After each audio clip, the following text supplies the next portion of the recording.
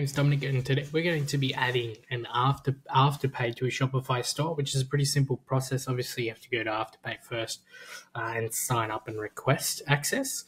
But they've emailed my client here that we're on their website, and we're going to get it set up for them. So it's pretty simple. The first thing you want to do is you want to go down to Settings in the bottom left-hand corner from the home page. You want to go into General.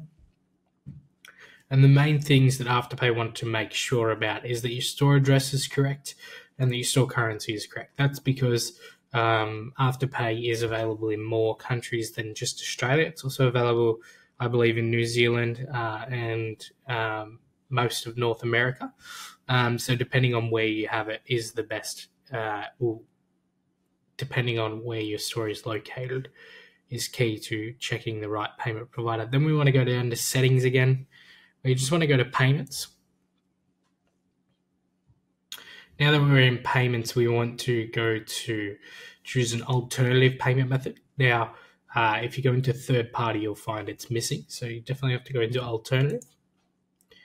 Then you just want to search for Afterpay, which is actually right there. We don't need to type it. So let's click on that. And then we need to put our merchant ID and our secret key.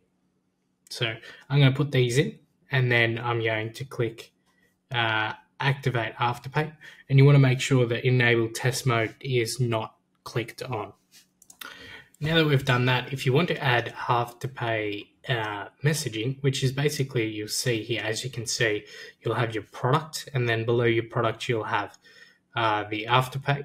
That'll explain how much it's worth. It's pretty simple as well. So all you have to do is go onto the email that they sent you, should have one of these codes. So you just copy that to clipboard. And then the first step we want to go to is we want to go into our theme, and we want to go into the edit code section. So let's go ahead and do that. So we're on here. And we're just going to go to theme, go to our online store. We're on themes here. Then once that's loaded, we want to click on Actions and go down to Edit Code. We then want to look for Theme Liquid, which is this one here. And we simply just want to scroll down to the very bottom of that, where it says 111. We just want to paste this. Once we've done that, we just want to press Save. Now that it's saved, we want to go and actually make sure that it's worked. So let's click on the eyelid button here on the online store.